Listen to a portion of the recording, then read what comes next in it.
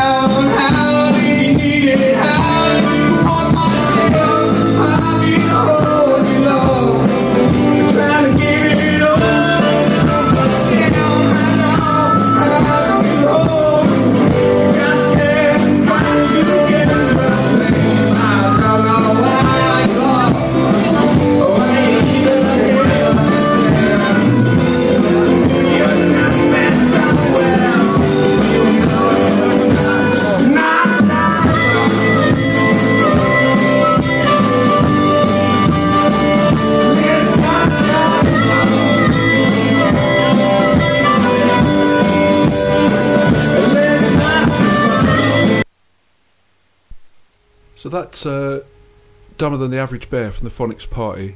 And if you do know please email Studio Phonic FM if you know the title, or you could phone 01392 434 577. And this next track is Carry On from Lisa Stansfield.